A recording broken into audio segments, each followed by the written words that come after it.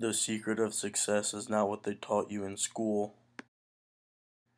What matters most is not academic excellence, not a business school degree, not even technical know-how or years of experience. What distinguishes star performers from the mediocre? Emotional intelligence. Good evening, ladies and gentlemen. Welcome to Channel 5 Action News. My name is Seth Frankenfield.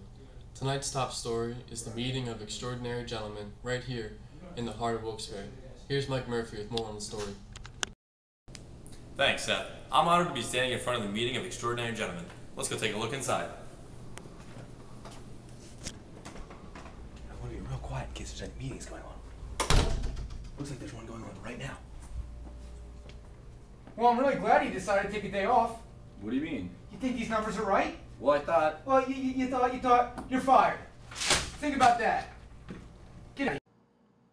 Pause. Travis lost his self-control in this situation, meaning he did not manage his impulsive and distressing emotions well. Travis has to handle his emotions in a positive manner to make his teammates better. Let's see if Travis can keep his self-control in the following situation. Hey, Cody, did you check these numbers out? I didn't check them yet, but I was going to check them after I was finished. Okay, well, hey man, let's take a look together. Alright, sounds good. In this situation, Travis kept his self-control by staying composed and positive in trying moments. Not using his self-control makes his teammates feel unwanted and flustered in the workplace, which slows down productivity. Wow. Extraordinary. Back to you, Seth. Thanks, Mike. That meeting was quite extraordinary, and so was that self-control. That's all for tonight. Stay classy, Wilkes-Barre.